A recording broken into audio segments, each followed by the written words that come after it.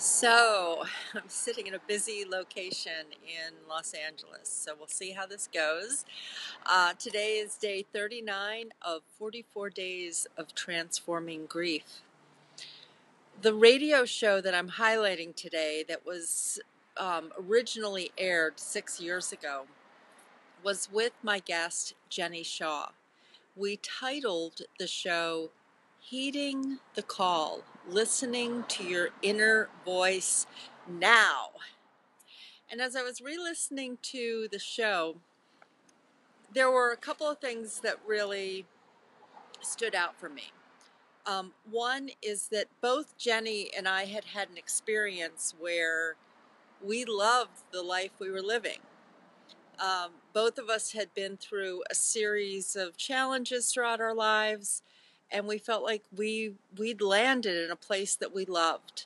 And for me, it was homeschooling my kids and really using my creativity and love of learning and education and being with my children and being with communities of primarily women and girls, and had some boys who were part of classes. But I felt like it was a place for me to have a voice and really share my journey and to learn from all these different generations. And for Jeni, she had had a love of horses all of her life, and she'd created a life for herself where she was working with thoroughbred horses. And what started to happen was things started to fall apart in her life. And first, she was talking about how there were these little nudges of wake up or make a change here. And then there were things that happened, like a car accident. She had surgery, and a few years later, she was not physically able to ride horses any longer. And so little by little, she had to give up this career that she'd had, this life. Her boss, who she loved and adored and had worked for 10 years, died. Jeni went through a divorce. She had a house fire. And we talked about how even when you have a life you are living, there's a point where your soul begins to call you to something else. There is something else for you to experience, to offer, to live while you are still here.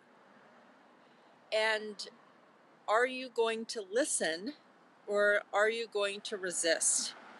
One of the ways to get in touch with that intuition is through practices of writing, of creating with art, meditating, doing practices that help you to have this connection to your inner guidance, where you do stop, you do notice where there's resistance, you do notice where all of a sudden that workshop that you could fill with 50 people easily has 3 people coming to it.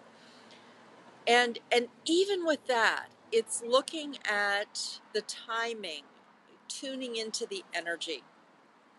So if you want to listen to the show, I'll be posting the show link here.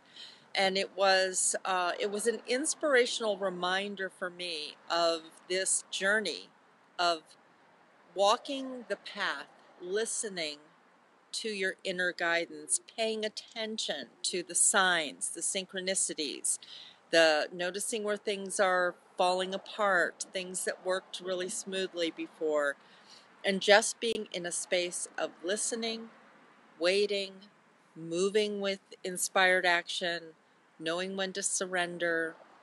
It was a good show. All right, we're moving into the year even more.